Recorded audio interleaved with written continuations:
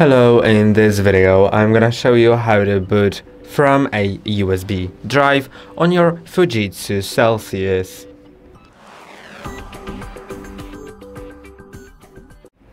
To do it, plug the drive in and shut your laptop down.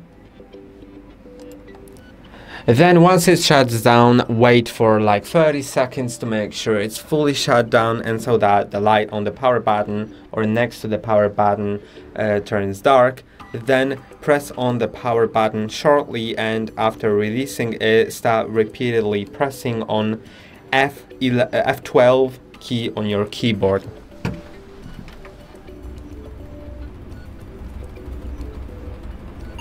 Once you hear a beep, just release the key and wait a moment until it goes into this screen right here.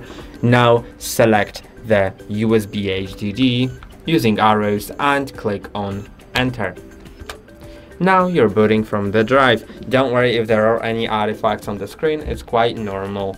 That's all for today. Don't forget to like and subscribe. See you next time.